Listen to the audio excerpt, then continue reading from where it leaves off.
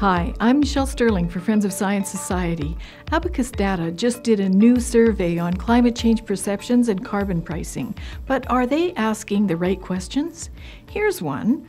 How big of a problem is climate change? Well, that depends where you live and whether or not you're prepared to survive a warming world or a cooling one. Abacus asked people, is the world warming? Well, most people said yes, but is that a bad thing? They didn't set the context of warming. Like, did you know that in the Little Ice Age, a period between 1300 and 1860, global temperatures were much cooler than today? It was so cold that crops failed, famine was widespread, people sold their children for food, and committed suicide to escape their agony. In 1709, in France, people froze to death in the streets in great numbers. Then things warmed up a bit, and we don't really know why.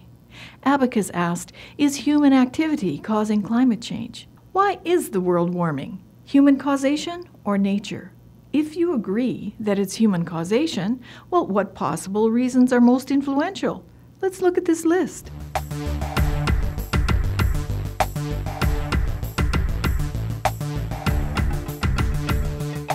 Then Abacus asked, is it possible to reduce the effects of global climate change? What effects exactly are they talking about? Warming? Extreme weather? Flooding? Hurricanes? Cooling? Climate refugees? Then Abacus asked if a federal carbon price is a step in the right direction to combat global warming. But they failed to mention what the price is. Most Canadians probably figure a $20 or $30 carbon price could be bearable, even if they don't like it.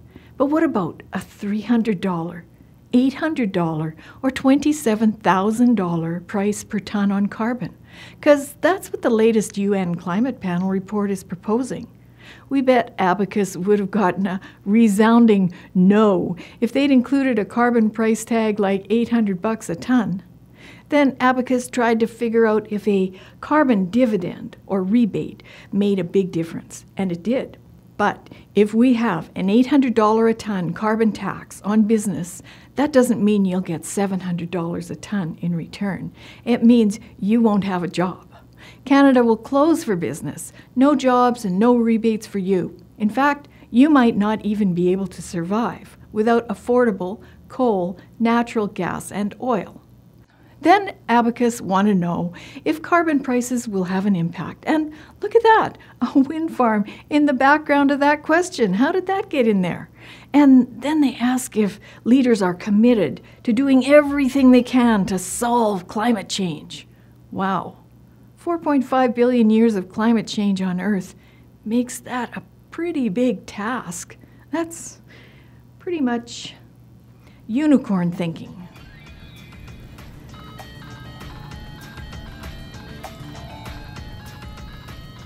Abacus then asked if people followed the recent news on the UN climate panel report by the IPCC.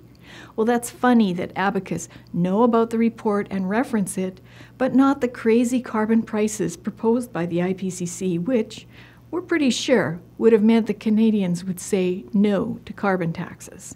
So we think Abacus Data should ask participants to read our rebuttal report to the IPCC SR15 and then run that survey again using our questions. Good surveys start with the right context and the right questions, and we don't think Abacus Data used either. For Friends of Science Society, I'm Michelle Sterling.